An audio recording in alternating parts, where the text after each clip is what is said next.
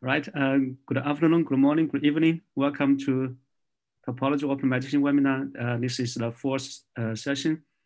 Today we have we're honored to have Professor James Guest from Johns Hopkins University to chair this session. And we have 5 wonderful speakers. Professor James Guest, please go ahead. Muted. Of course, I started off muted, right? Thanks, Jun. Thanks for handing it off to me. Thanks for taking the initiative to get this webinar going, to you and the other organizers of Delft and DTU. It's a great initiative. It's great to see familiar faces and get connected and see some great topology optimization research. So thank you for that, and thank you for the opportunity to host. I did want to mention the next webinar will be September 22nd, hosted by Ching Lee at University of Sydney. So keep an eye out for that announcement and put a placeholder in your calendar for the same time, September 22nd. We did want to mention that this webinar is endorsed by ISMO, and I'm happy to say that we should have a newsletter out in the next few weeks to provide some updates on the society activities and initiatives that the executive committee is taking. So keep an eye out for that in your email. So today we have a great group of speakers across a couple different areas, which it was intentional. Professor Oded Amir will be giving the keynote, followed by Dr. Lise Noël, Professor Mike Xi, Kai James, and Joe Alexanderson. So Oded, I'll hand it off to you and let you take the lead. And for those new, we'll have an opportunity for questions immediately following the talk, a few questions, followed by a discussion at the end of the 5 talks. So Oded, please. Yes, thank you very much. So can everybody see my screen? Yes. Yep. Yeah. Okay. So first, I want to thank, of course, the main organizers of this event. I think it's a very good initiative, and it's very nice to see familiar faces and some familiar names for those who don't show their camera, and have this opportunity to see the community and discuss research. And of course, I want to thank Jamie for giving us the opportunity to have a longer talk and maybe get a little bit more into details and into the discussion of this paper. So the topic will be a paper on mixed projection and density-based topology optimization with applications to structural assemblies. This is a joint work with Nicolò Pollini during his short postdoc period with me before he left on to Denmark and never came back, and still there doing some different postdoc works. So he actually did most of the actual work. So this is the paper. It was published in SMO, I think, roughly a year ago.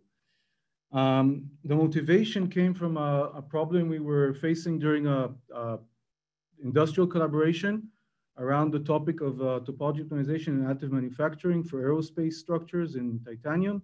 And one of the challenges of this project, they wanted to additively manufacture a rib for a small jet, a business jet. This is the rib, basically. They wanted to redesign it using topology optimization and then print it. And specifically, the challenge here was that the size of this rib is roughly, the length is roughly 600 millimeters. It's bigger than a common AM facility in metals. And they wanted to test the capabilities of printing a bigger part in separate parts and then welding it. And the idea is that welding of printed parts is roughly or mainly an unknown territory. There are many question marks. And we were trying during the project to figure out what are the constraints actually, what do we need to impose during this optimization process? Is it only material properties or geometrical limitations? We didn't get many answers, so we decided in our research to focus on the conceptual geometric problem of designing a part that we know beforehand that needs to be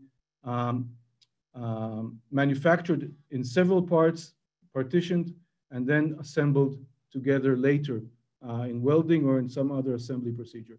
So this is the motivation for this specific work.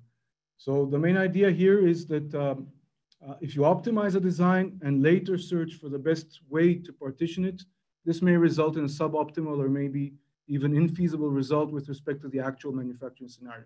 So if we look into the a standard topology optimization result, looking at this beam, and we have a certain maximum manufacturable size, which is smaller than the size of the actual beam, then we could first design it and then try to find the best region or way to partition it into parts which actually obey this maximum manufacturable size. And then we can find different cuts, different ways to partition it, but eventually this may lead to a suboptimal result because the actual material properties and geometric limitations at these interfaces were not taken into account during the optimization. So the idea is to try to take this into account simultaneously. So finding the design of the part, the complete part, and its partitioning in a concurrent process where certain properties of this partition or certain properties of the cut region are taken into account during the optimization. So the problem formulation is roughly like this. So for the simplest case of a 2D structure with one cut, we basically impose a maximum manufacturable size. So let's say the size of the whole design is slightly bigger than the maximum manufacturable size. And then we basically need to design the distribution of material within the complete part and a certain cut which partitions this whole design into two parts, where there's a certain region for this cut which will eventually obey the maximum manufacturable size. And this is basically posed as a coupled optimization problem of density and shape. So density distribution for the black question marks of the actual material distribution, and a certain shape distribution, which corresponds to the coordinates of this geometric cut between two pieces of the complete part. So rho is the common density-based design field, and x are the geometric coordinates of the cut. And the constraints, they can contain different controls over the design near the cut. So if we have different limitations regarding volume, feature size, material properties, we can impose them with certain number of constraints related to this cut. So generalizing this a little bit, the problem statement is basically a shape and a freeform topology optimization coupled by some geometric projections. So eventually this cut is a geometric feature which we will use certain projection functions in order to connect it in a way and couple it to the otherwise freeform topology which is evolving in the other regions outside of this cut. So the basic question is how to optimally embed, if we generalize it again, embed a certain discrete object within an otherwise freeform continuum domain. And this can take different forms. And actually, in the end of this talk, we have a short literature review of different works. So we actually later discovered there are several approaches to these problems and several different motivations. I sketch here certain examples which brought us into the certain way that we decided to parameterize it, but certain ideas could be like embedding a rebar in concrete. So if we have a steel rebar, it needs to be covered by concrete. So this is a discrete object that needs to be embedded within a continuum. Later, we looked at a post-tensioning tendon, again, in the realm of concrete and pre-stressed concrete, how to embed a certain tendon within the design. Now we're looking at the cut for a later assembly, but this can also be, for example, a flexible void, which are certain different ideas of how to do this, how to embed a flexible void within an otherwise free-form topology. So there are different aspects of this and different applications. The talk will focus on the cut and the application for assembly, but the actual parameterization, personally for us, was coming from embedded rebars and embedded post-tensioning tendons. So I will briefly review this and just show how this evolved. So we basically, several years ago, started looking at concrete and rebars and reinforcement. And the idea here was that the rebars are discrete objects that are parameterized with a ground structure. And the concrete is a continuum, and you want to be able to guarantee that the rebars are actually covered by concrete. So you don't want to have these artifacts like here, where the holes are actually strengthened by floating rebars, which are not covered by actual concrete. And this was achieved by a simple filter. So this filter basically says that you will only have a rebar if it is actually surrounded by concrete in the vicinity of the rebar. And this gives the result in the bottom, where we basically have rebars only where they are strongly embedded within the concrete.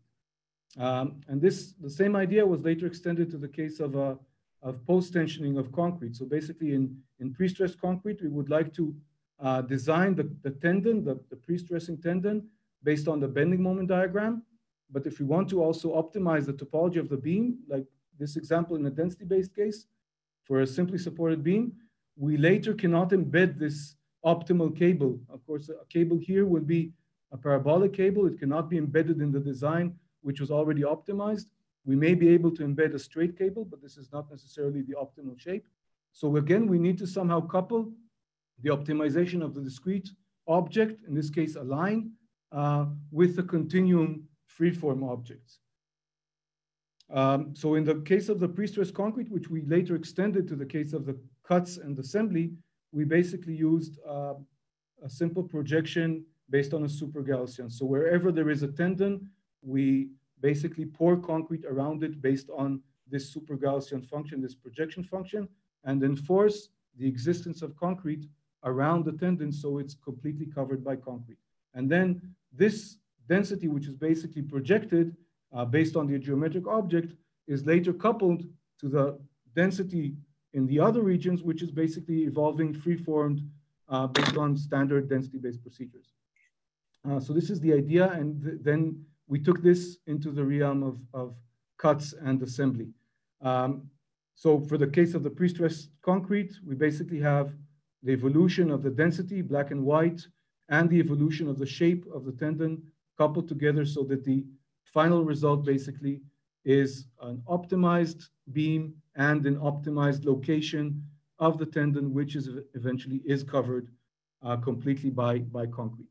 And just a slight detour, just to advertise this. So our dear colleagues at the University of Ghent in Belgium managed to actually print this beam and bring it into life. So it was nice to see the theoretical work somehow evolve into something more that more resembles real life. So this is the printed 3D optimized beam. Back to our problem statement. So again, we're looking at optimizing the density distribution of the design and a cut or several cuts, which will decide how to partition this design and later assemble it along these interfaces of the partitions. So the common building blocks in the density-based part are standard. We use a 3-field representation. We have mathematical variables, density variables, which are filtered, and then projected using Heaviside projections. And we follow the very common and popular robust approach with 3 projections of the eroded, intermediate, and dilated structures to get a better control over length scale and sharp black and white designs. The line to continuum projection, so basically the optimized line in red here, which is the cut, is then projected into the continuum grid by a super Gaussian. The super Gaussian basically has 2 controls. One is the size of the region that will be projected, so how big the region will be around the discrete line, and how sharp the projection will be. And of course, this sharpness determined by the mu factor, of course, affects the nonlinearity of the problem, and we use a continuation scheme to deal with that.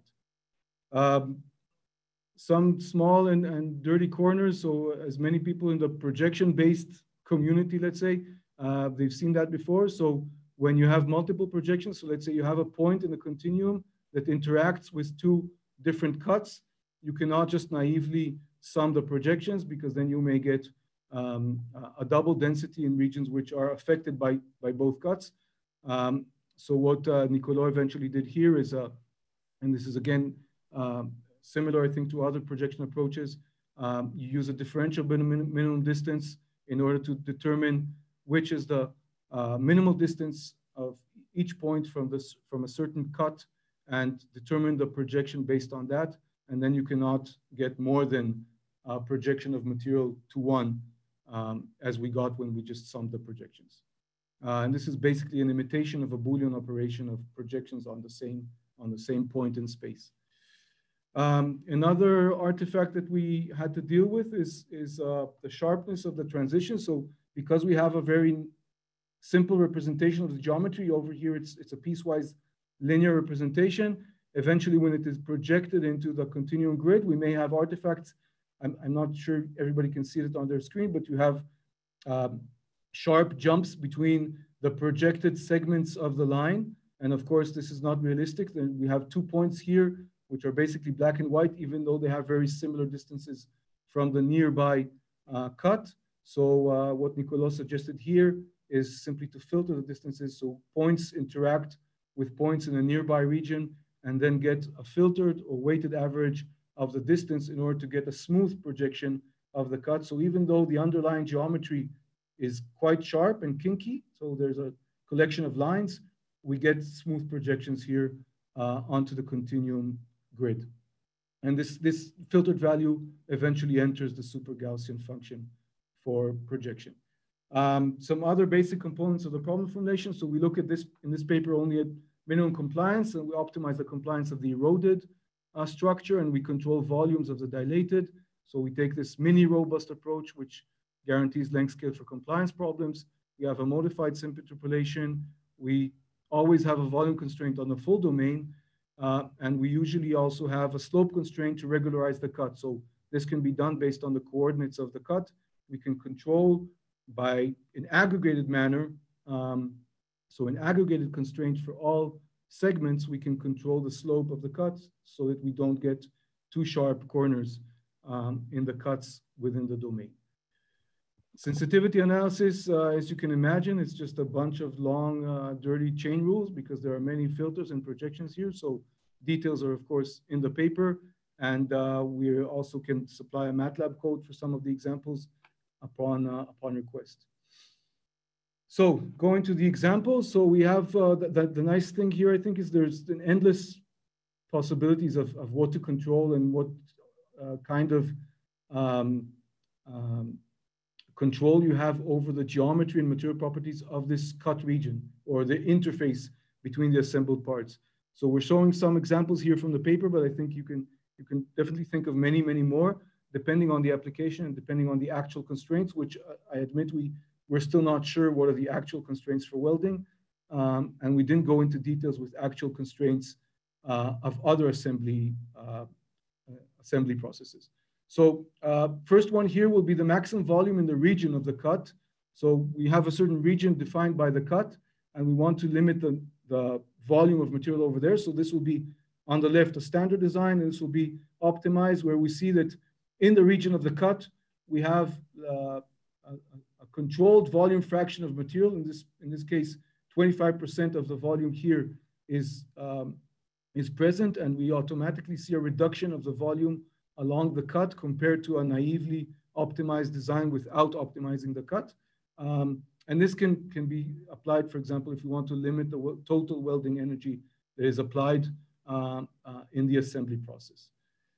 Another straightforward example will be to limit the stiffness. And of course, this can be extended also to strength via stress constraints. So if we want to find the region where we need to reduce the material property of the Young's modulus, but we don't want to determine this beforehand. So the procedure will find the optimal cut in a sense of where is the region where we could sacrifice the stiffness based on a certain reduced stiffness that we know will occur near the cut. So this example was for a 50% reduction of stiffness, and it finds a certain region where this is optimally located, this reduction in stiffness. And of course, this can be extended to stress constraints where we should expect that allowable stress will be different in the regions of the assembly compared to regions far away from the assembly. I think it's also nice to look at maximum length scale, which is very popular these days. So we took the maximum length scale formulations from the recent literature by some of the organizers here and embedded them. So basically over here, we're saying the cantilever can be designed without a maximum length scale limitation, but only in the regions of the cut. We do want to have a maximum length scale limitation, for example, because we want to limit the thickness of connected members in the assembly. So we have two cuts here in the Y direction, and we see that the length scale is, so there's a maximum length scale in position within these regions, and this is somehow smoothly adapted into the other regions which are not controlled by a maximum length scale. And then we somehow are compromised on performance because of the maximum length scale is reduced compared to imposing a certain maximum length scale uniformly on the complete design. This is the evolution where you can see basically that the cut and the density distribution evolve somehow simultaneously, and the shape of the cut adapts itself to the directions of the evolving density-based bars. It's quite nice to see, I think, that these things act simultaneously. Another example of a maximum length scale. So if we have, this is actually inspired by the actual motivation example. Okay, so the actual rib, we try to imitate it in 2D and say we have 4 cuts. So each of these 4 regions can be, in a sense, printed in a certain AM facility. So it obeys the size of the AM facility. And then we have a cut in X and Y, and we impose, again, maximum length scale on this cut in order to limit the thickness of members along the cuts, and we get a certain design. This is, of course, highly non-convex and highly non-linear. So I think in the paper, we also have an example of a slightly different design resulting from a slightly different initial guess of the cut. So we need to admit that this result could be slightly different depending on the initial guesses. Last thing, we looked at this idea of a spatial variation of the length scale. So not necessarily having a constant filter size, whether the filter size determines the minimum length scale or whether it determines a maximum length scale. We do not have to have these constant in space. So let's say we have a certain minimum length scale within the complete domain, but within the region of the cut, we want to increase the length scale so we get fewer and thicker members. So now within the region of the cut, basically the length scale or the R-min in a sense of the filter radius is enlarged by some factor. And then the design evolves according to that. In the maximum length scale example in the bottom, this acts the same. The maximum length scale is bigger in this region of the cut based on a change in the parameters of the filter radius. So we have a spatial variation basically of the filter radius. We're listing here some related work. So we discovered this mostly during and in the end of the work and during the review of the paper. So there's actually been, I think, quite a few ideas on, usually they stem from different motivations, different applications, but different ways of embedding components and basically coupling a projection of a explicit geometric object and otherwise free-form topology optimization. And I think the recent review by Wine, Dunning, and Norato, they actually had a chapter on this, on these hybrid methods where we can couple projection-based and free-form topology optimization. And there's quite a lot of research there and I think also new applications and things to look at. So just to summarize this, we presented a coupled parameterization for concurrently designing a structure, its partition into parts, and the assembly interface, where within this interface we can control, for example, minimum, maximum length scale, material properties, the quantity of material, the shape of the cut, different things. I think, again, there are endless possibilities here of what you can control. But more generally, it seems like there are a lot of possibilities of coupling density-based or also level set-based topology optimization, which are basically free-form, and projection-based topology optimization, which is basically restricted and based on geometry.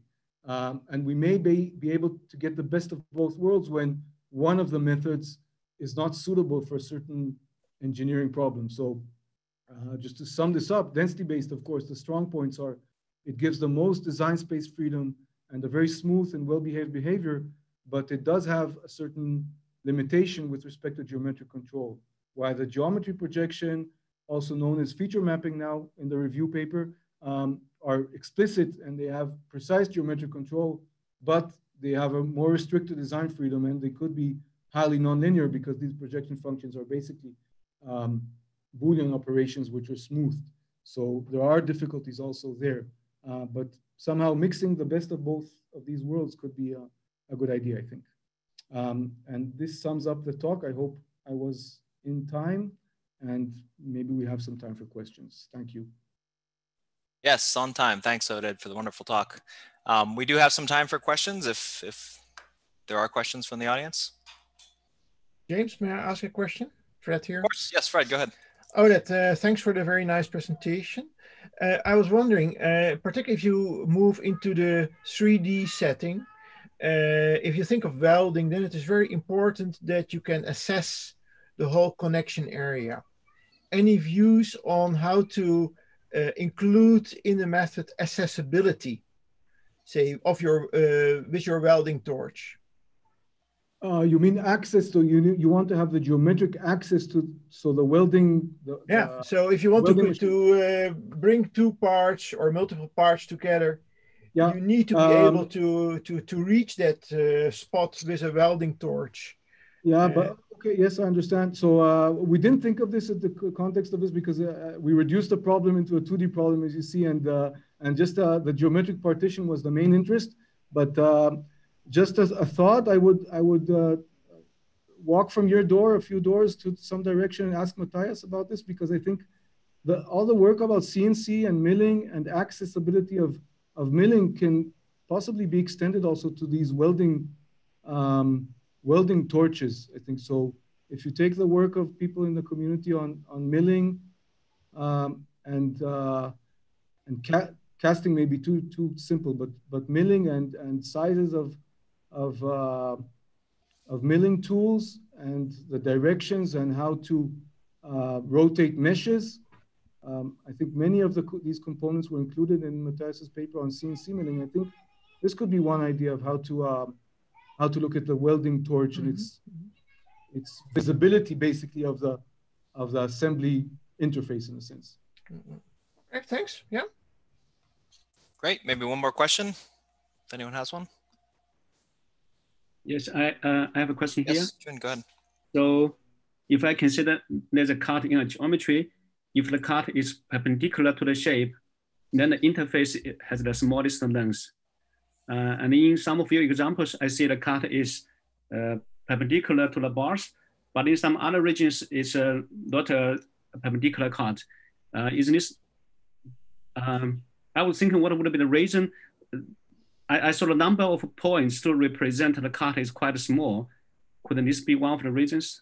So I think Nicolò and I we saw this. For example, you see it here very clearly. In many cases, the cut tries to, even if the volume fraction near the cut is not minimized or restricted, so there's no apparent reason to reduce the amount of material, but still the cut tends to be perpendicular to the bars, but it's not always possible, again, because of, as you say, this is not a smooth spline and this is not a smooth representation. It's quite restricted, but we did see that in most cases, it tries to keep perpendicular to the cut, even though not in all cases we are quantifying the volume.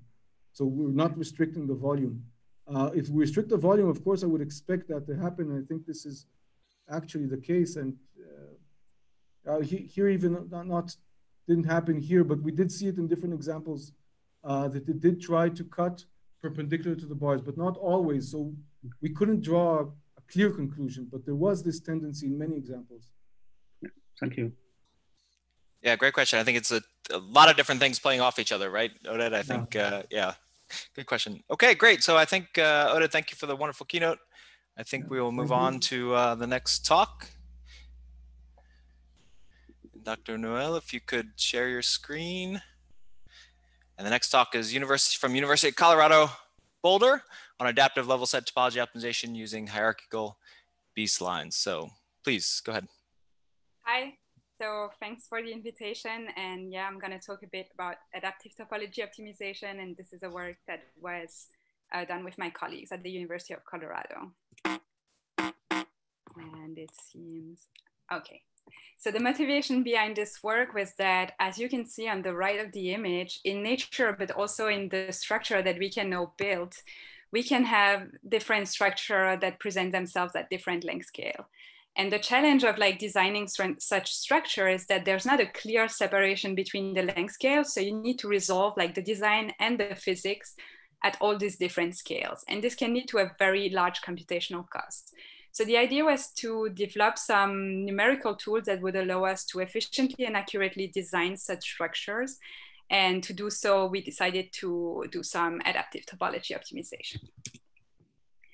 So we are working within a level set XFEM framework, which means that we use our classical tool. We represent the design, as you can see here in the center, with a level set field.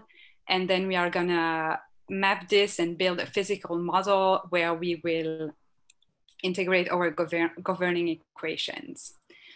Both the design and the state variable fields are discretized, and they are going to be interpolated using some shape functions that I named here B. And usually we are using low order approximations such as Lagrange basis, and then we would use a linear filter for a design variable.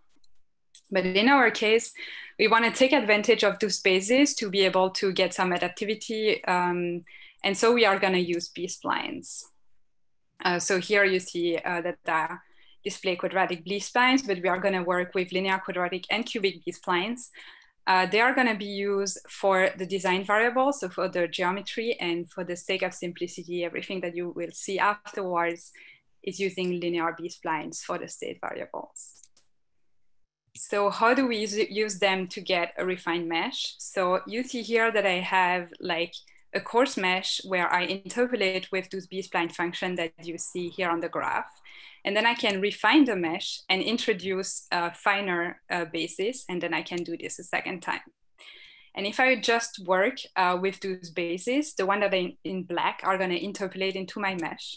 And I will end up with this situation where I will use all the bases that you can see here, but some of them overlap on the same region, and you lose some interesting properties such as the partition of unity.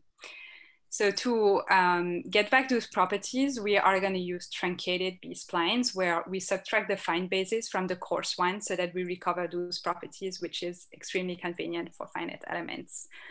There's more on like the effect of using truncated versus non-truncated in the paper if you're interested. So we are using XFEM to model the physics, which means that we use like all the classical XFEM ingredients. We avoid artificial coupling, as you see here, between two phases that would be interpolated by the same basis by using an enrichment strategy. We use gauge stabilization to mitigate ill conditioning, and we enforce interface and boundary condition using weak formulations.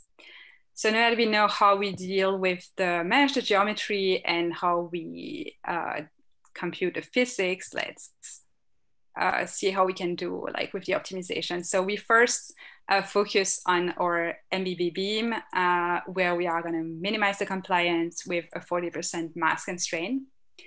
And we are gonna allow 5 different levels of refinement. So we are gonna span from a 30 by 10 to a 480 by 160 mesh. And we refine around the boundaries of the design. Just as a side note, here we use a strategy to have a simultaneous hole seeding. We can also use an initial seeding of the hole, as you can see on the figure here. The problem is that if you go with this strategy, you will need a very fine mesh to resolve your initial guess, which is not really favorable if you want an efficient adaptive method. So what we are going to do is that we are going to compare a design that we can get on uniformly refined mesh and adaptively refined mesh. And we compare them in terms of this efficiency ratio that basically compares the number of freedoms you have on your adaptive mesh versus the one you would have on the finest scale with your uniform mesh. So let's just have a look at the uniform design. So we consider like 4 levels of refinement, and as expected, as you refine more, you have finer members that appears in your design. And we also use linear, quadratic, and cubic B-spline, and as the order increase, you can see that we are getting smoother design. We don't use any filter here, so we just want to see like the effect of the support of these different B-splines. So if we now use our adaptive strategy and we start from the 2 coarsest level of the mesh, you can see that we can get structures that are like not as fine as maybe the last level, but that are like quite fine compared to the lowest refinement. And we have like similar performance in terms of compliance. And with the efficiency factor, you can see that the efficiency increase if we start from a coarser mesh, and also if we use a higher interpolation order. So a good compromise is to use quadratic B-spline because you will get a smooth design. You don't really get anything better from the cubic, but you have a reduced cost compared to what you have in the cubic. So the same example, we run the same example and the same experiment in 3D, which yields like roughly the same conclusion. So I'm jumping straight to another 3D example. And here we focus on a short beam under pressure where we minimize both the compliance and the mass. And what we are trying to do is to generate design with different, with lower and lower volume to see the effect on our adaptive strategy. And we use exactly the same strategy. We consider 4 levels of refinement. We are going to refine around the boundary every 25 optimization iteration. And again, we use a simultaneous hole seeding.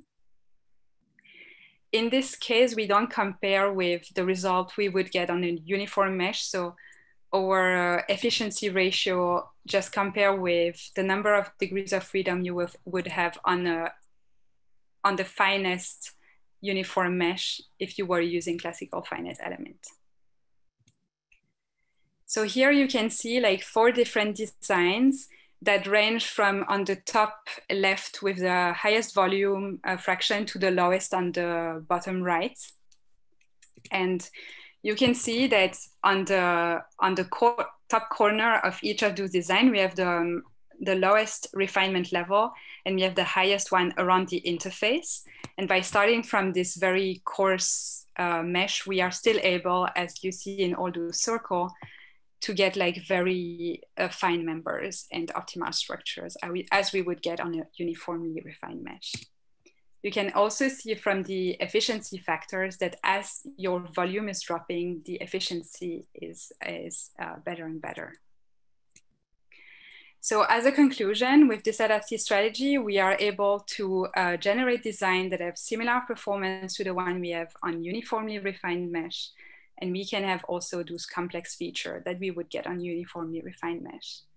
And the main point that we could observe is that if you use higher order B-spline, you will promote smooth design, which will limit your need for filtering techniques.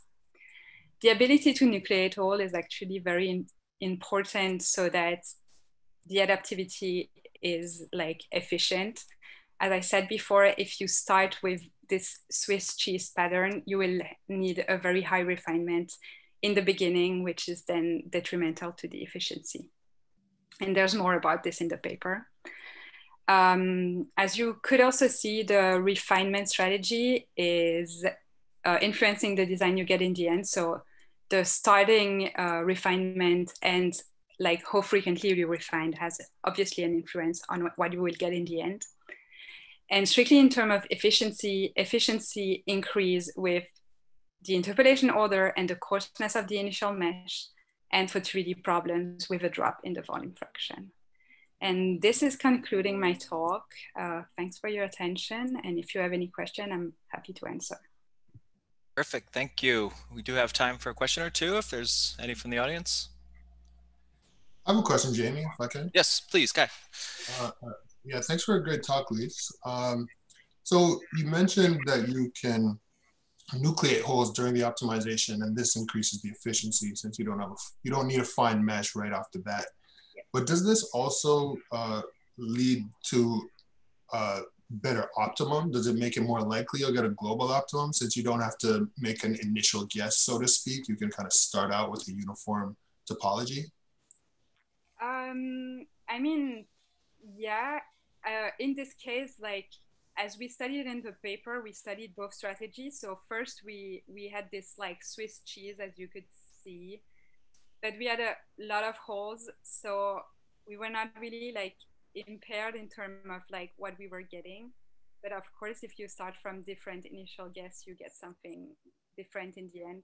So I would say like probably, but because in the case where you have this simultaneous hole seeding, yes, you can seed holes and then you get rid of this initial guess that is like limiting what you can get in the end, yes. Right, okay, thanks. Great, we have a question from Marcus. Yes, thanks, Lise, great talk. So since you said you're using XFEM, I'm wondering what is the benefit of refining at the interface? Do you still need to use XFEM there, or as you refine, you kind of could also get similar results just using classical FEM with densities? So even if we use XFEM, like refining around the interface still like allow you to get a way better resolved geometry around the interface.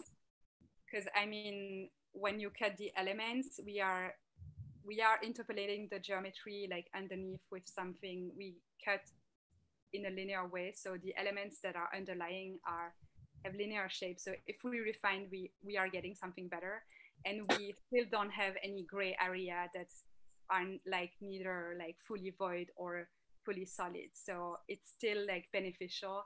And in this case, it's beneficial in terms of efficiency and also of like what we are able to represent around the interface. We can represent very complex geometry and like curvature and so on. So. Okay, so doing adaptive refinement makes XFEM even better. Yes, I would say so. Okay, cool. Thanks. Great, thank you, Lise. So I think we'll move on to the next talk. Thanks for an excellent talk. And of course, we can come back to questions after all the speakers are done. So our next speaker is Professor Mike G, who gets the award for still being awake, I hope. It's very late, very late in Melbourne. Thank you for joining us and at this late time. Thanks, Mike. Go ahead. Thanks, Jamie, for inviting me.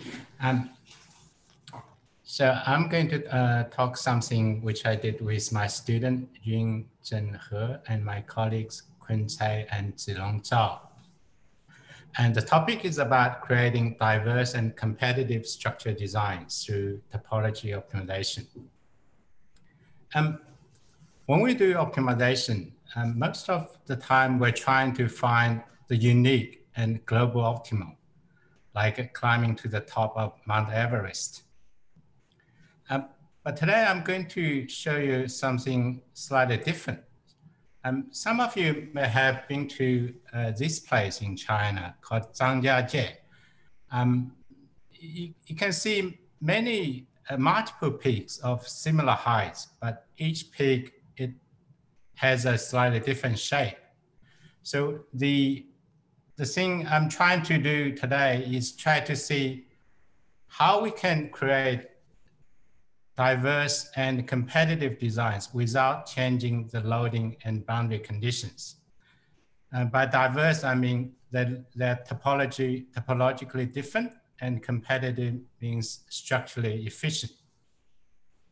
I show you one scenario where this thing becomes important, because I work with many architects.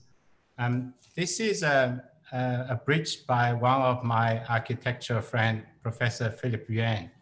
He would build a footbridge every year in Tongji University, and I have collaborated with him over the past 3 years.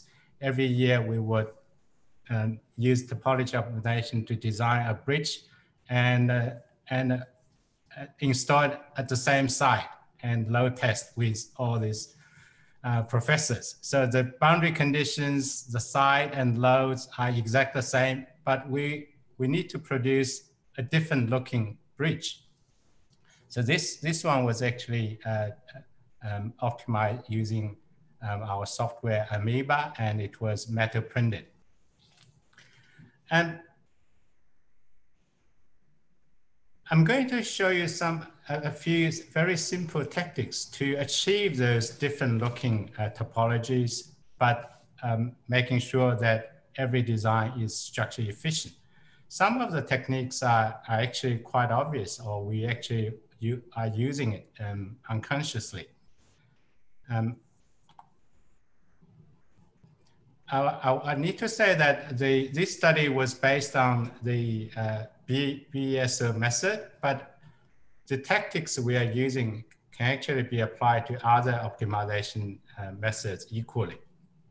The reason we choose BESO, it's because we are very familiar with this technique, and the ESO method and BESO technique were both proposed by my colleagues and myself So we have been doing a lot of work, and we are basing our work on this method. So the first tactic we can use to create different designs is we can use some of the parameters we have in topology optimization. One of such parameters we are familiar with is the filter radius. So if you have this very simple example, normally we would have such a design outcome for the given loading and boundary condition. But if we just changing this filter radius, we can actually create many different shapes. You must say these are local optimums. Most of the time we're trying to avoid local optima, but in this study, we are actually trying to find those local optima without sacrificing too much on the structure performance. Although we are seeing 5 very different shapes, but if you're looking at the structure performance, the compliance or the stiffness, they are very close. So the stiffness, the overall stiffness only differ by less than 1.4%. So structure efficiency wise, they're all very efficient. But the advantage of this is we have 5 totally different topologies for our collaborators to choose from. When I started working on topology optimization, I was always asked about the question of whether we can generate the unique, the absolute global optimal solutions. So I was quite often I've been thinking along these lines. But the more I work with architects, the more I think in the opposite direction, because they often ask me to provide different design options for them to choose from, for them to fit in other architectural requirements. The second more sophisticated, slightly more sophisticated tactic is to penalizing the existing design. So I show you one example we have done. This is a structure designed by Asazaki and Sasaki using extended ESO method, and it was constructed in Qatar in 2012. So if we use traditional BSO method, we would see something like this. If you fix the bottom 2 points, put uniformly distributed load. Using BSO method, you would have this process. And then after 20 minutes on the laptop, you would get this shape. This is a shape built in Qatar. But because we have this structure built already, so we can't build another one exactly like this. But it doesn't mean that we can't use topology optimization to find a different design for the same loading and the boundary condition. What we can do is we can weaken or we can penalize the sensitivity of the materials in this existing structure so that we can go into a slightly different path and get a new design. So if we penalize those elements in the existing structure, then we would evolve into a different structure. Depending on the level of penalty you apply to the first design, you will get different, quite different designs. So these two structures look quite different. This one has an additional truss, but the stiffness or the compliance, they are close to each other. They differ by 10%. When we have any real project in large scale project in architecture, 5%, 10% is actually not that much significant because there's many other requirements that need to fit in for such a large scale structure. But the different shapes it's actually quite critical to the architects. So this one we got by penalizing one existing design. So the next one I show you, we have a deck at the middle of the bridge. And if we only consider structure performance, you would get a bridge design like this, a 2 parallel trusses. If we apply some penalty to this, the existing design, we would get a slightly different design. So we get this. So this is the second design. So we can then apply penalty to both existing designs to get the third one, the fourth one, and so on. So we get 3 different designs. So we start from 2 parallel trusses, and the second one, 2 parallel trusses getting closer, and the third one, there's only 1 arch in the middle.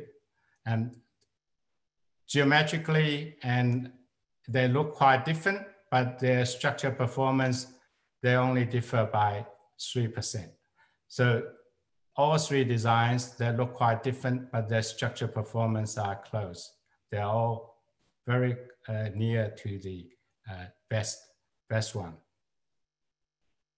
So this is again by penalizing existing designs. And the next one is we can use constraint as a design driver. Because normally we consider constraint as some limiting factors, but sometimes we can actually use the constraints to create new features in the outcomes. I show you this example of a bridge type of design. So we have 4 bottom corners fixed, apply uniformly distributed load. The slight modification in the second model is we say we need to leave a gap in the middle. And so you can put material anywhere except the gap. So this geometric constraint, we use it as a positive design driver to get a different design. So the top one, we can put material anywhere. The one at the bottom, we need to leave a small gap in the middle. And by doing this, we get 2 different designs. And if you compare the stiffness, and you will find the stiffness for the bottom design is about 12% worse off compared to the top one. You might say the one at the bottom is much worse than the one at the top. But if you're talking to the architect, they would think differently, because the objective is to design a bridge. The one on the top is not really a bridge. It's more like a bench. So the one at the bottom, it's actually taking into consideration of the functional requirement of a bridge. Although the structure performance in terms of the stiffness is a bit lower, it's actually fulfills the requirements of the function more. And the other one, using constraint for driving the design is something we quite often use in our topology optimization. Is we specify non-design domains. So we can specify, say, these A, B, C. These parts should never be removed. And we got 4 different designs. The one on the top without any non-design domain, and the one, the other 3 has some non-design domain. They look quite different, but their structure performance, again, are quite close. And this one we obtained by, say, artificially penalizing part of the structure. So we can penalize the sensitivity of the lower half of this design domain slightly. We can get different design depending on the level of penalty we apply to the lower half. We get these 3 different designs. In terms of topology, they are quite different, but their structure performance are all very close to each other. The next one is we can simply introduce some random holes in the initial design. Say we can dig some holes randomly in the initial design, but these holes can be filled later on during optimization process if they are required structurally. So we have two solutions. One is without a random holes. The one at the bottom has some random holes. So if you do this, every time you run it with a random pattern, you would get a different design. They look totally different, but their structure performance are again very close. The final tactic we have introduced is we can combine the traditional topology optimization with genetic algorithm. So when we use genetic algorithm, we can do crossover and mutation to the elements so that their sensitivity rankings would be altered in this process. So I just show you one simple example of that bridge with a deck in the middle. The one on the top is a traditional BSO, and the one at the bottom, we combine BSO with genetic algorithm. It's actually much faster when you add genetic algorithm. So it converges in probably 60% of the iterations compared to traditional BSO, but the shapes are different. And if you run this BSO with a genetic algorithm, because there are several different parameters in GA, so you can get many different designs through the second approach. And if you compare their performance, again, they're quite close. The difference is only 1.5%. So we have demonstrated several very simple and some are very obvious approaches, but they're very effective for achieving topologically different and structurally efficient designs. And these kind of diverse and competitive designs are very important to architects and other designs. And the same tactics can be applied to other topology optimization methods. And we have published these 5 methods in 2 papers. The first 3 tactics were published in Extreme Mechanics Letters last year.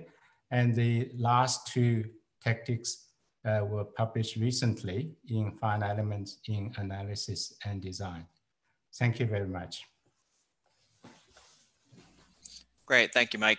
So I think in the interest of keeping on schedule, we'll go to the next speaker. But if you have a question for Mike, please note it down, write it down, and we'll come back at the end of the last speaker and have an open discussion. And please ask it then. So thanks, Mike, for that great talk.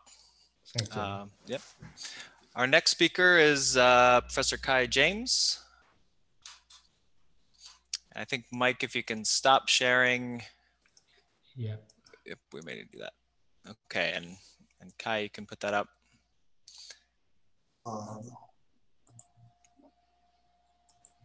And he's coming to us from University of Illinois.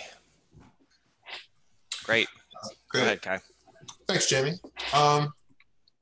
So I'm going to be discussing the methodology and results from a paper that was published earlier this year in International Journal for Numerical Methods in Engineering. It was authored by myself and my PhD student, Ziliang Kang. And so this paper deals with using topology optimization to design structures and mechanisms containing shape memory alloys. So these are a class of metallic active materials that exhibit shape change or strains in response to thermal loads. And one of the really nice things about these materials is that it allows you to get very fluid motion, a type of bio-inspired mechanism design, because you really have an infinite degree of freedom, an infinite number of degrees of freedom, as opposed to traditional robotics where motion is sort of limited to a discrete set of joints. So the idea is that we can harness this shape memory capability to create a programmable motion where the desired trajectory is encoded in the material distribution. And so we want to use topology optimization in order to do that. So there are 2 key contributions to this paper. The first is we developed a novel topology optimization formulation. And here I'm speaking specifically about the way in which we parameterize the design through a material interpolation scheme. And then secondly, we derived and implemented a bilevel adjoint sensitivity analysis formulation, which captures the transient and path-dependent nature of the thermomechanical response of the materials. So the shape memory response, right, this motion in response to a thermal load is really due to phase transformation within the material that's triggered by a latent heat exchange. And so the transformation occurs as you cool the material. It's going to transition from an austenite phase to a much stiffer crystalline martensite phase. And associated with that transition, in the case where we're modifying the temperature at constant stress, we will observe fairly large changes in shape or length associated with a relatively small change in temperature. And that is associated with the transition from austenite to martensite. So that's one of the ways in which the shape memory effect manifests. And this is referred to as the two-way shape memory effect, since it is fully reversible. The other manifestation is what's referred to as superelasticity, or sometimes pseudoelasticity. And so we can get this highly inelastic stress-strain curve.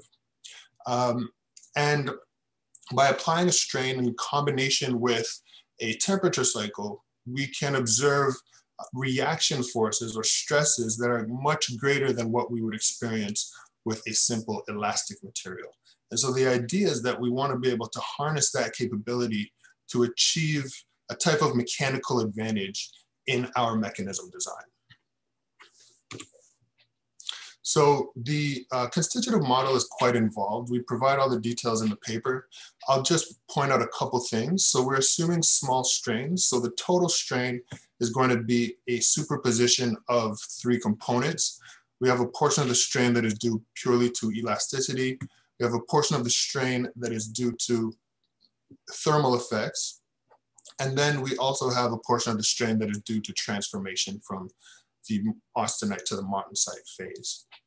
And that strain, that portion of the strain is going to be a function of the local stress, the local temperature, and this parameter is Z, which represents the martensite volume fraction. So that's a number between 0 and 1, and it represents the extent to which the material at a given location is in the martensite phase versus the austenite phase.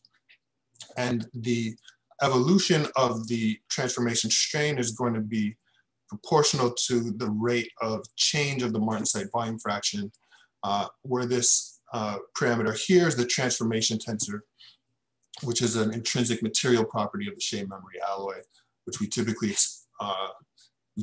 obtain using experiments. So for the finite element implementation, again, it's quite involved, and we do provide the details in the paper, but I'll just point out a couple things. So we have two different levels of residual equations. So at the global level, we have these R residuals, which describe equilibrium at the nodes of the finite element mesh. And additionally, at the local level, we have these H residuals, which correspond to the state at the Gauss points of each element. And so we use those residuals to solve for the local stress, strain, and martensite volume fraction. So since it's nonlinear, we do a Newton-Raphson procedure. And since it's bi-level, we have this sort of double or nested loop in which this inner loop is used to solve or to resolve the local residuals. And we have this outer loop, which is used to resolve the global residuals. So for the topology optimization problem, so we're going to be using a two-phase topology optimization. We have a void phase and a solid phase, and the solid phase is what's going to contain our shape memory alloy. And we have two different types of problems that we're going to solve. So in the first one, we're leveraging the two-way shape memory effect. So the objective is really to maximize displacement at a particular degree of freedom. Though this is similar to geometric advantage in our classic mechanism design problem. And in the other class of problem, we want to optimize the mechanical advantage, so the output force. And here we're leveraging the superelasticity property of the material. And so the objective is to maximize the ratio of output force to the input force. So for the material interpolation scheme, it's very similar to a classical SIMP model. The effective stiffness of the material is going to be our design parameter R raised to the power of P, the penalization constant, times the Young's modulus of the raw material. We similarly interpolate the volume fraction, but without penalization. And we also are going to interpolate the effective change in temperature. As we go from solid to void, we recognize that the void phase doesn't actually undergo transition. And so we can capture that dependence by interpolating the effective change in temperature at those void elements. And I'll also note here that we're assuming a uniform temperature. So we're not modeling the coupled thermal conductivity problem. Instead, we're treating the temperature as an input to the forward analysis problem. And so we'll assume that the temperature is constant throughout the volume. And in that way, we can treat the temperature as a proxy for the time step in our forward marching transient analysis. So the adjoint sensitivity analysis, the derivation, again, is quite involved, but I do want to point out a couple features of it. So since the problem is transient and path dependent, we're going to be solving for a unique adjoint vector for each time step in our forward analysis. And just like any path dependent problem you would encounter in plasticity or viscoelasticity, we start out by solving for the adjoint vectors corresponding to the final time step in the sequence.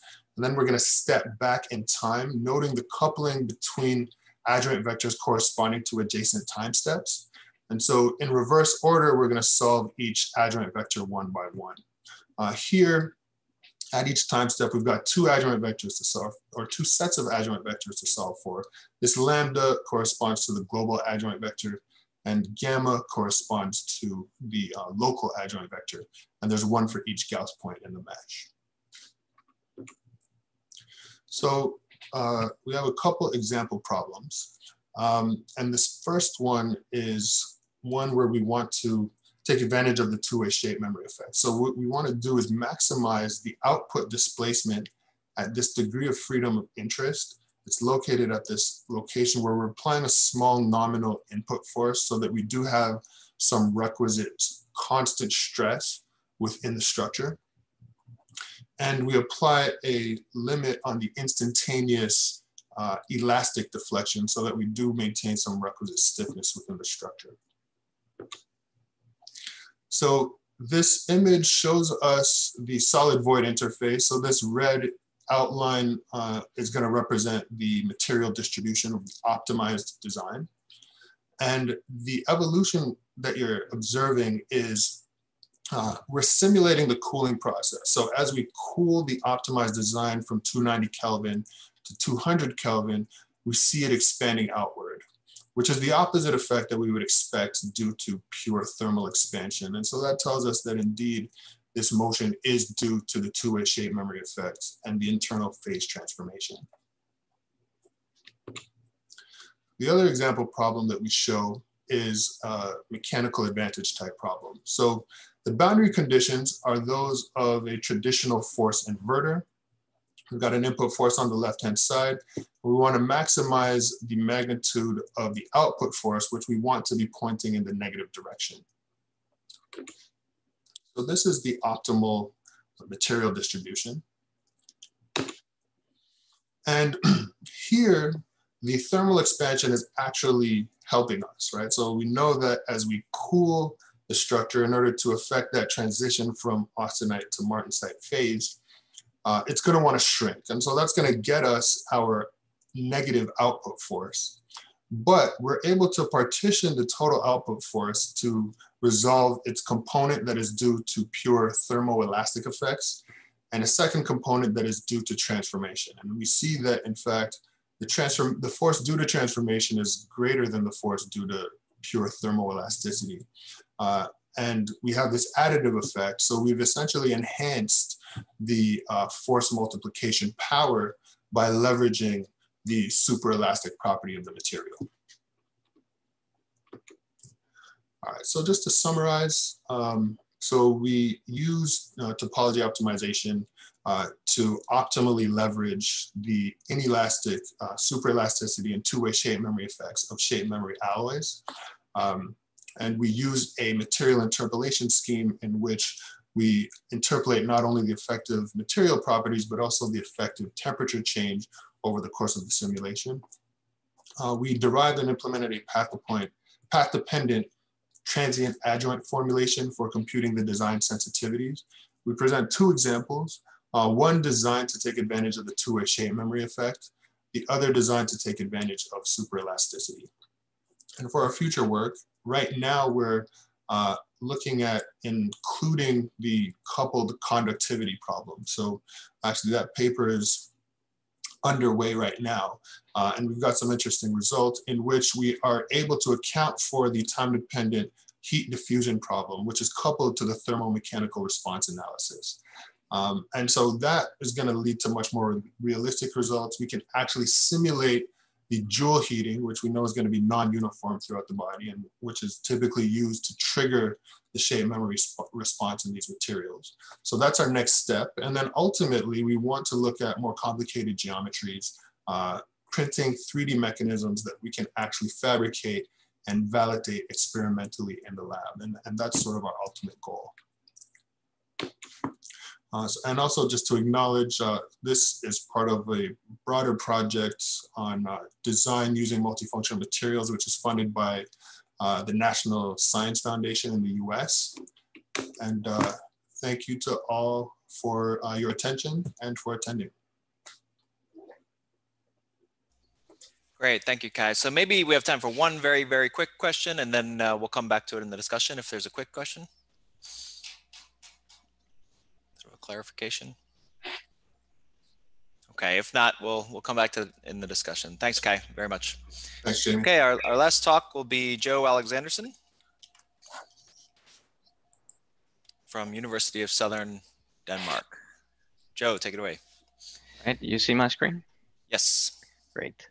All right, so thanks for having me. It's an honor to give a presentation here today.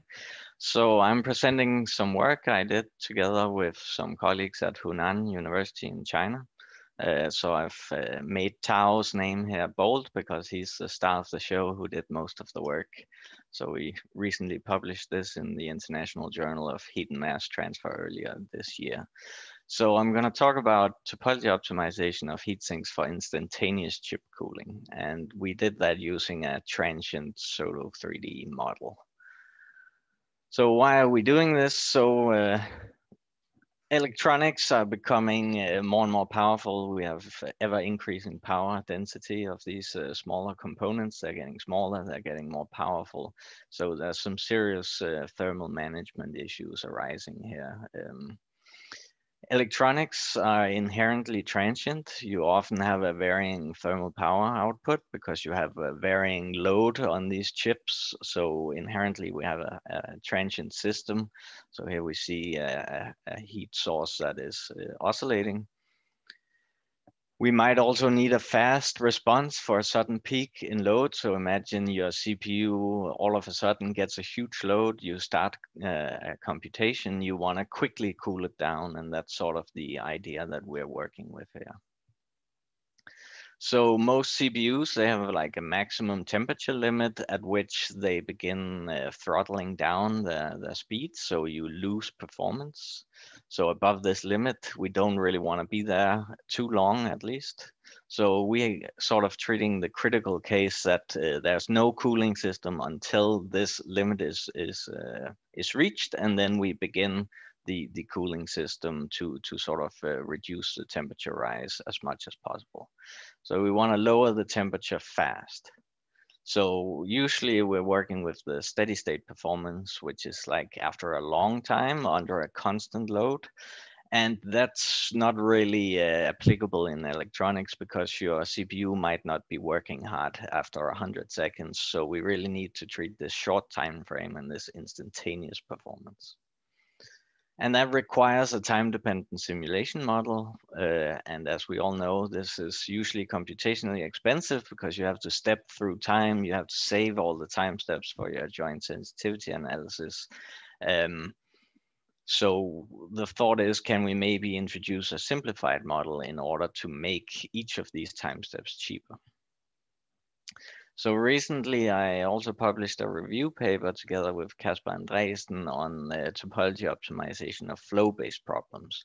And one of the things we saw was that actually only 7% of the 186 papers we included treat transient problems. So as a lot of problems in real life, and especially electronics, are transient, this is definitely an area we need to work on as a community to expand. But there is this issue with computational cost.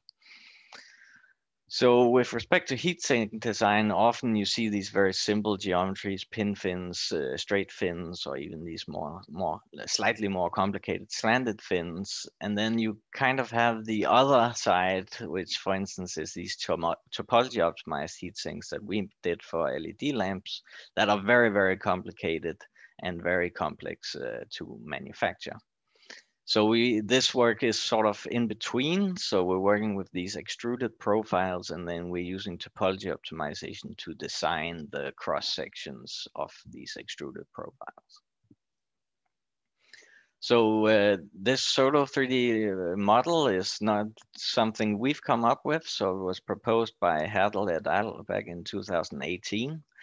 So what it essentially does is you have some extended or extruded heatsink geometry. So it has to be constant cross-sectional area out of plane here. You have some heat source at the bottom. So that will be our electronics chip. We then have this embedded in a channel. We have an inlet and an outlet. This is pressure-driven flow. What you then do to simplify it is you make a cut plane that cuts through the channel and the heatsink. So you kind of get this representative area down here. And then we couple that to a base plate layer by using a interface heat transfer coefficient, essentially. So what Hertel did was like a heuristic way of setting this coupling coefficient. More or less at the same time, Zeng et al. Presented their approach where they calculate the effective coupling coefficient using a reference geometry. And that's the same way we've done. So we've used this, for instance, a straight fin heatsink as our reference to find this value for the simplified model. Another way you could do it is the way of Jan et al. From 2019, where they derived the values based on some analytical assumptions. Yeah. So to look at the design, so this design is optimized for the lowest temperature after 1 second. So we see the blue here is solid material. I believe it's aluminium. And then we have air cooling here. You see we have the flow passing through the heatsink. This is the channel layer temperature distribution, and this is the base plate. So this is the temperature of the chip, essentially. And then it's the average of this we want to minimize after 1 second. Here we see the temperature trends in this 1 second window. The black and the purple are like these regular straight fin heat sinks, and we started from different initial guesses, and the best one was quite a bit better after 1 second here. If we then compare it to the steady state design, we see that the design is actually substantially different. This is much more aerodynamically streamlined, where you have much more sharper features. And this actually doesn't use the allowable volume because it doesn't need to. It actually wants a lot of convection. Wants these high velocities it's able to get. If we look at the short-term performance, as expected, our design optimized for the instantaneous performance performs significantly better than the steady state design, but at the cost of performing significantly worse at the long-term timescale. But again, in electronics, this long-term timescale might not even be relevant. So that really has to be taken into account. That was for, as you see here, actually, so our sort of limit temperatures is 90, so that's where we kick in the cooling. But you see here, we actually never get below this limit again. So obviously the cooling isn't good enough. So we switch to water cooling here. We get a slightly different design, but still these more stubby features and sort of these streamlined features. Now we see that we're able to, it's also moving a little bit faster, so it's a higher pressure gradient. But we're now seeing that we're actually able to cool it down below the 90 degrees faster than the reference design. If we look at the long-term temperature evolution, we see that it sort of reaches the lower limit, which is these 55 degrees for the computer chip we looked at. It is also reached faster with the optimized design. If we look at some practical conditions, so like I said, the cooling kicks in when we reach 90 degrees. So that's sort of our upper limit. Then we optimize it to cool down as fast as possible. Then we leave it running until we reach the lower limit, which is these 55 degrees. And then we turn off the cooling system again and let it go back up to the 90s, turn it on again. And this is the way we envision this cooling system to go. But essentially, the time from 90 to 55 is significantly faster for the optimized design. The time back up to 90 is more or less the same.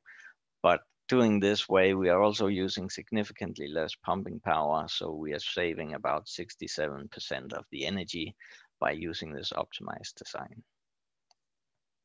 And that was it, very short. This is a list of references, and if any questions, I'm happy to take them. Great, thank you, Joe. Yes, we do have time for questions specifically for Joe. I have a question. Good morning, I have a question. Okay. Go ahead, I'm not sure who said that, but go ahead. Niels, okay, you want to go ahead? I can take my question then. Yep. So this is maybe just me not knowing enough about electronics, but why is it the average temperature over the chip that you're after? Isn't the chip going to burn out, or shouldn't it be the maximum temperature at any point at any given time? Yeah, that would make sense because you would maybe it's not as important on the chip level, but as like, well, if it's an integrated system, then you'll definitely have some hotspots, which would be where you would want to cool it. So the maximum would make more sense. But as I'm sure you're aware, maximum is not as nice as average in a numerical sense, at least. But yeah, it would make sense to do. Here's a couple of P norms or PS functions could deal with it. Yeah. But you're completely right, because you don't want, I mean, we didn't observe any specifically high local hotspots, but that could be the case for sure in the general application. It would sure be interesting to see how the designs look.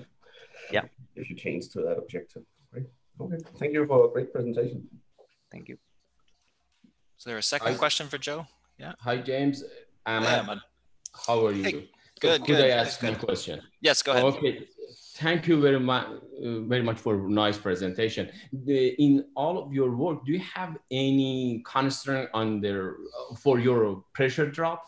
Because this is one of the most important thing in design of this type of system. Right. So we're prescribing a given pressure drop. So for the water-cooled system, we prescribed a pressure difference of 50 Pascal, I believe. So we sort of prescribe that in the physical model. What do we spend on this cooling? Yeah, so it's automatically constrained in that sense. Great. Well, thanks, Joe, for the presentation. Maybe you could stop sharing your screen at this point.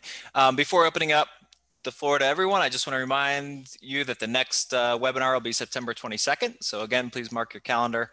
I think we can go a little bit longer than the allotted time. June, is that correct? Of course, feel free to drop out when you need to. It's good to see everyone. I'll say that now before we lose people, but I guess we'll open it up for questions from anyone, for any of the speakers. Yes, Oded, go ahead.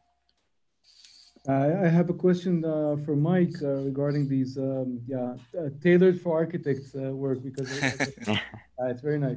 So when you say you're penalizing a design. So let's say you have the #1 design, the best design, then you want to penalize it to get the #2. How is this actually done? So are you limiting the overlap between the designs, or do you ensure some variation? Or do you quantify the variation between best design, second best, third best, or is it, how is this formulated? Once you got the first design, so the leftover material is in the final design. Then when you do the next evolution, or when you do the next optimization, every element has a sensitivity. So you're penalizing the sensitivity of the element if this element exists in the previous design. But then you don't get two designs which completely do not overlap. You still have some overlap. So some of the penalized sensitivities still lead to existence of material in these points. You do have some overlap. Yeah, you will still have some overlap because you're not killing. You're not saying you can't have that material absolutely. You're saying you're just providing some penalty. So the most important parts of the structure will still remain, but some less important ones, due to the penalty, will disappear. Okay, thank you. And Mike, have you thought about sort of adapting that penalization? So if a member shows up in the second and third and fourth design, you increase that penalty magnitude to really drive it away? Have you thought about that or tried that? Yeah, you could. I showed one example where I penalized the two previous designs. Mm-hmm. So once you got the third one, you can penalize the three. Even more. Yeah. Got it. Gotcha. Okay, other questions? Yes, John, go ahead. Yes, I also have a question for Mike. I work a lot with industry designers. They also want to have diverse design results. And meanwhile, besides they want to get different results, they also want to get involved in the optimization process. So I don't know whether when you're working with architects, whether they also have this requirement to modify the design on the fly, so the design will meet some predefined pattern or predefined curvature requirement, something like that. The two parts, quite often, because they only pay you the fee once. If you can provide 10 different options for them to choose for the same price, they're happy. And also because architects, they have many other considerations. They're not really interested in the 100% structure performance. If it's 90%, to them, it's the same. It's structure efficient design you're providing to them. And there's some other features that you can use so non-design parts, or you have a fixed voids. These things can be specified in the design, but that's not what I was trying to do. So we are not trying to change any boundary conditions or loading conditions, but through different algorithms, we try to come up with different designs while maintain the structure performance. Or we say sacrifice 5% of the structure performance in order to get multitude of different shapes. Isn't there such a case when you present 10 designs to the architect, they say, oh, I want region A in this design, I want region B in the other design, and could you combine these different features in a unique design? Isn't there such a requirement? Like they like different parts of different designs.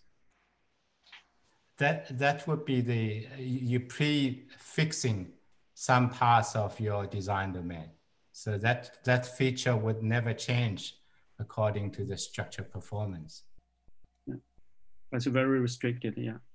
Yeah. This, maybe you can say it's restricted, but once you restrict it, it can actually drive into something unexpected. Yes. So it is a design driver rather than only constraints. Mm-hmm. Yeah, thank you. Great, other questions? Yeah, Fred, go ahead. Good morning, everyone. I have a question for Professor Alexanderson. My question is, how or why did they choose this function, objective function for this project? Which function, sorry? Yes, the objective function. Oh, yeah. Well, we just chose it because it's what we're used to applying to these thermal problems. It's derived from the thermal compliance. So just choosing the average sort of ensures for most problems. So here the design domain is pretty small and compared to sort of the flow. So it's quite hard for it to make local high temperatures. So the average temperature of the base plate works quite well. Fred, do you want to go ahead? Yeah, so I would like to have a question for you, Joe. Maybe you can comment on the following, Joe.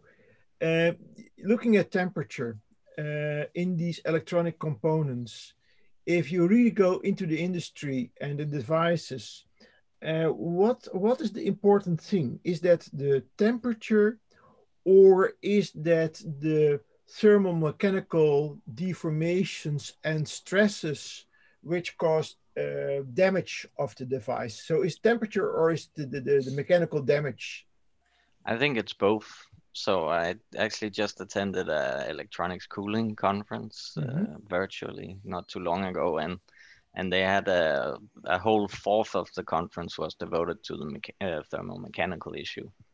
So that's certainly again, because you have this cyclic load that you have rising temperatures and so on, and then you have cooling, and the thermomechanical aspect is definitely huge with respect to the reliability of electronics.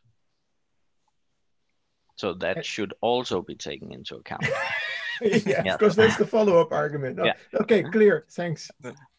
Niels, did you have a question? Go ahead. Yes, I have a question for Lise, if she's still present. Hello? Yeah, I'm still there. Perfect. Yes. So I can see that you gain quite a reduction in degrees of freedom, but could you maybe tell a little bit? I guess there's no free lunch. So what is the cost of doing the adaptivity? So I mean, the cost of doing the adaptivity is that, like, we don't do it like every iteration. So we do it like in the example that I show every 25. Actually building the refined mesh is quite fast. Okay. Because this is starting from your bottom level and you just refine like along the interface right now. It's not like you're refined everywhere. And it's also, so there's not like a super, like, we don't spend most of the time in doing the refinement. No. We spend most of the time in doing analysis and sensitivity analysis. Okay, but then... Only refine, or you also coarsen? So we have both, but the thing is that the coarsening is an effect of the fact that we start the refinement from the basis mesh. So if you don't have to refine there, you just don't refine, and then it's coarsened. Okay, but since it's not so expensive, why are you only doing it? Why 25? Why that magic number? Why do we do it? Why do you only do it every 25th iteration if it's not expensive? Yeah, so like we tried a different scenario, and I mean, this has an influence on like what you get. We did it like every 25 because actually like after like those 25, it was like the design was somehow converged on the refined mesh we were having at the moment, and then we were refining again. But in the paper, we have like this setting where we do like, I think 10, 25, and 50. And of course, if you do it like all the time, it's a bit more expensive. And if you do it less, I mean, it's less expensive, obviously. So you have to find a compromise between like doing it all the time and. Good, and maybe I have one more question, and this is probably because I'm not too much into splines, but the design parameterization, you have that totally decoupled from the analysis, right? Right now, because like in this example, we can use linear to cubic B-splines for the design only. The physics, so all the state variable, they are with linear B-splines. But when we refine, it's coupled, like they live on the same refined mesh. That was the part I didn't get. Thank you. Thank you very much. Ahmad, you had your hand up. Yeah. Yes, I have a follow-up question with the Lise. So in any adaptive mesh, when you are performing the adaptation, you are changing the underlying design space, yes? So have you solved any of your example that you show us with a finer mesh that you achieve when you have the best adaptation? Uniform fine mesh to see you get the same solution.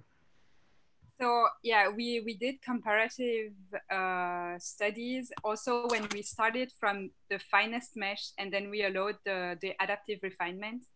We were like roughly getting the same thing as using just the uniform, because we start from the finest and so we just coarsened. So the mesh that you choose to start your adaptive strategy from, like how fine it is, this influence what you get in the end. But you always have something that is improved with respect to the initial mesh that you choose. Okay, thank you. Ben, you have your hand up? Yes. Yes, go ahead. Yeah, I have a question to you. So you consider the transient problems. How do you decide? How determine the time is from the requirement of the electronic devices, or is some durable life or something else?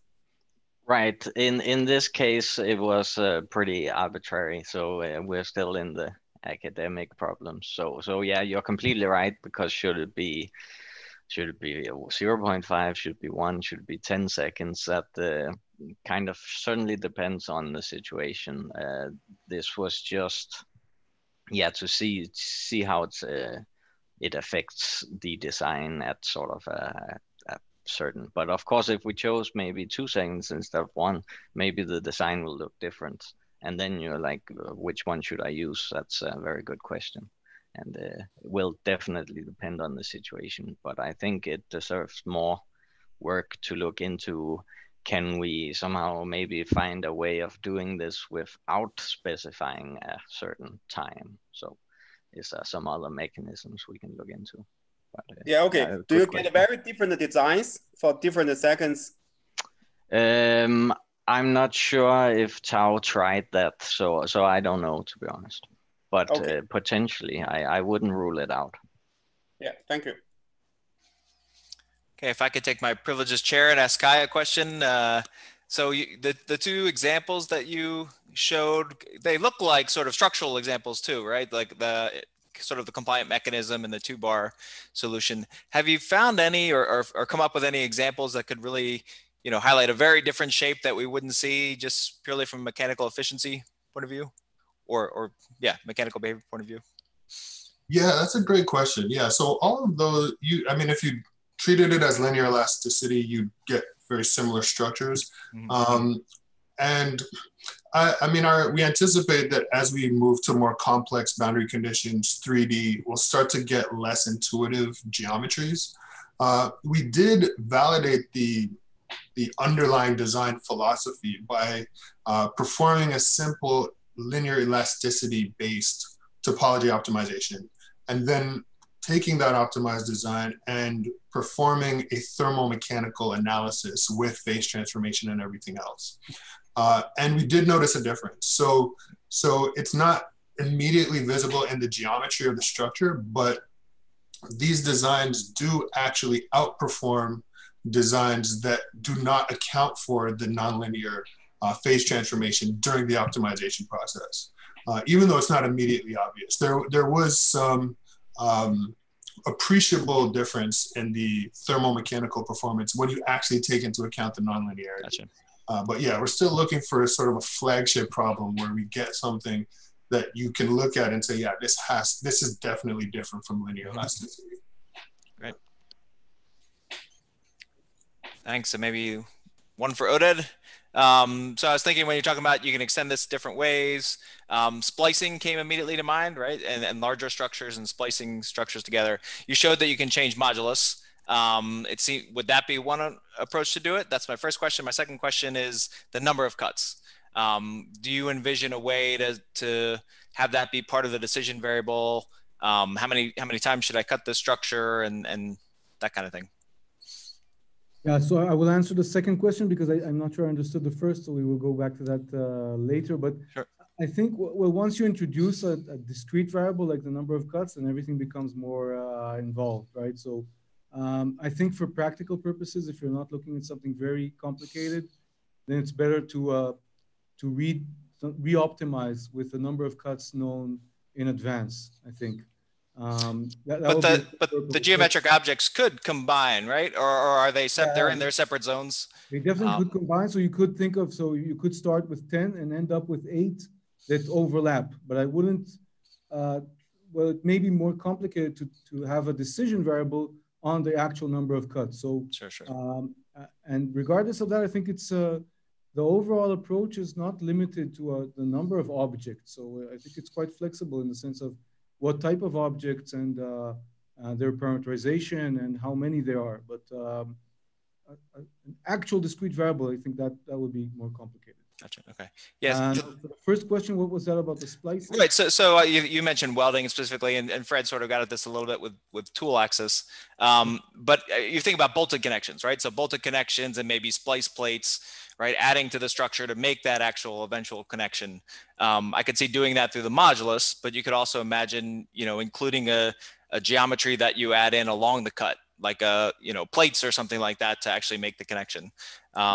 Seems like that would be a straightforward extension. If your geometric object is well defined, like plates and bolted connections, then definitely you can embed them. I think again, the overall approach, and it's similar also to other things that have been done. You can know the shape of your embedded object, and you can design the shape of your embedded object. Regardless of that, it's again a projection of a geometric object and then coupling it to the overall freeform domain. But the geometric object can be defined beforehand, and it could be also optimized, like in our case. Yep. Yeah. So I think. Great. Any last questions? So thanks to the speakers. Thanks everyone for joining us. It was a really enjoyable session, especially during this busy time when semesters are starting up. And thank you, Mike, for staying up this late with us. And hopefully we'll see everyone again on September 22nd. So Jun, any final wrap-up words? No, I think we will see you everyone on the 22nd. Yeah. Great. Thanks, everyone. Thanks. Bye. Thanks, everyone.